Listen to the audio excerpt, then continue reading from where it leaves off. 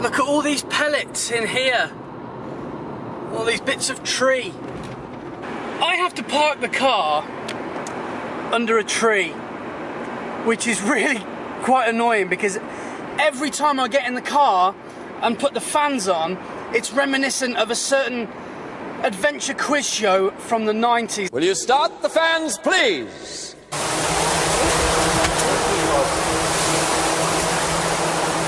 So that's pretty much how it feels to start my car every day at the moment.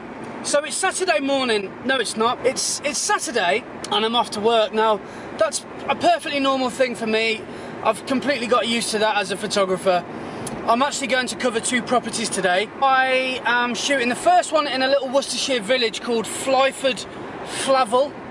Flyford Flavel. Some of the names in that area are hilarious. There's Wyrepiddle, White Ladies Aston, there's some brilliant names. So if I just say it quickly, I'll say it correctly. Flyford Flavel. Just going through Upton Snodsbury. Upton Snodsbury, what a brilliant name. That sounds like where Willy Wonka would live. Your destination is on the left.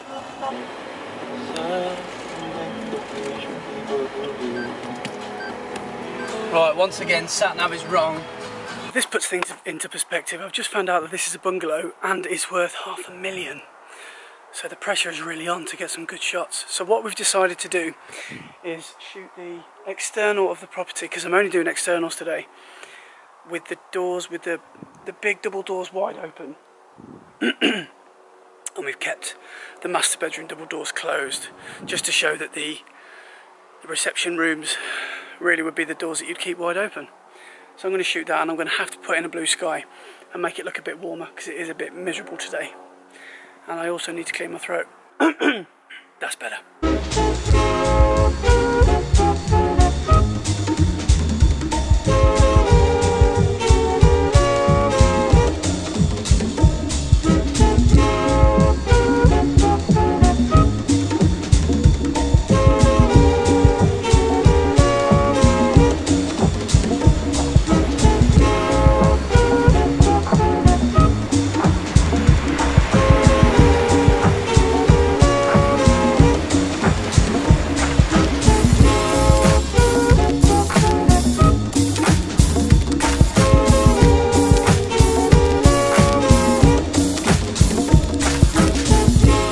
If you can't decide what to do with doors, if you have them open or closed, just do them both. That's what I do.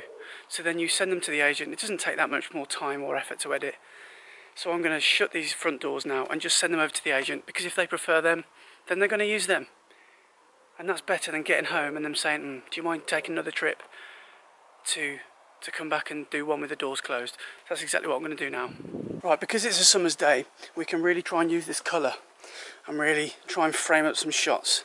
Because remember, this is a high-end house. This class is a high-end house, I think. So we need to make it really pop, especially when people are scrolling Rightmove and they're looking for a place. So we need to look to try and frame it as if it was wedding photography or landscape photography. We've really got to try and make it look really, really nice,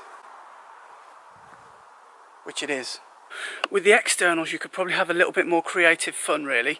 So you could, for example, you can play with, if there's a rose garden, just have a couple of roses that are out of focus, that sort of thing, and frame up the house. And another thing that I like to strive for in property stuff is to try and link the images all together. So if there's a tree, if you photograph it, and then maybe the next shot you can see the tree in the corner, so it's clear to the viewer where the photograph has been taken from and it's not so confusing. Right, so let's go and do this front shot and then we're finished. So this is a property photographer's nightmare. The vendor's son's girlfriend has gone to a wedding and they didn't leave the keys. So we've got a lovely blue Peugeot 106 parked slap bang in the middle. So my Photoshop skills are really going to have to come into play. And if I can do it, that saves me another trip here for a time when they will move it. So the way I'm going to combat that is get it on the tripod, lift it as high as I possibly can. Hopefully I'll be able to clone it out. And also, I'm actually going to change lens. As I've said before, wide angle lenses really push things back, and they also make verticals look a little bit clinical. I'm going to get the 24-105 on, so I can zoom in a bit. And sometimes I'm just a bit lazy and I just use the wide angle all the time. And I should stop being lazy, really.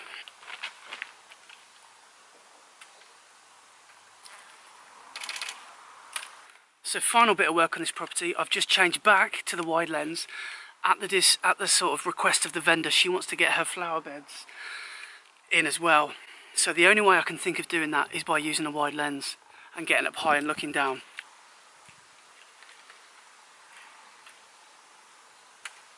Right, all finished. Now I've got to get these wheelie bins back up and I've got to head off to the next place. We've got to be there for 4 o'clock and it's 3:30, so I'm cutting it fine.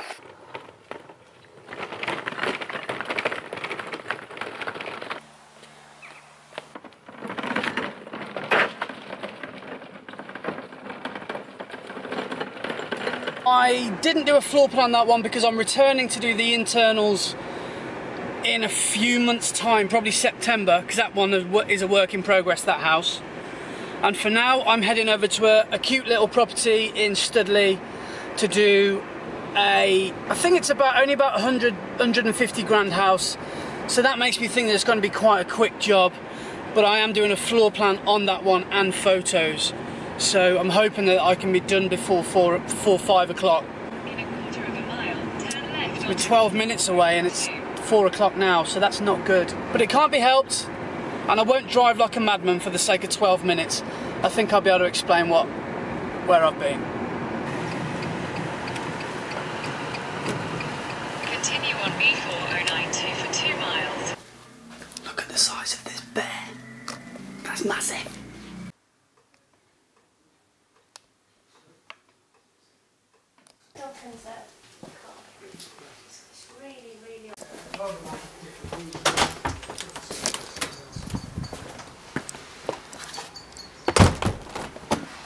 Right folks, where we can, we always shoot in 3D.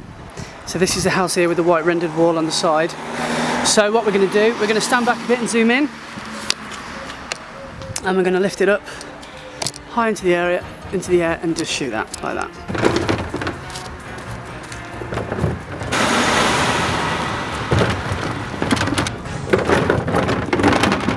Finally back home.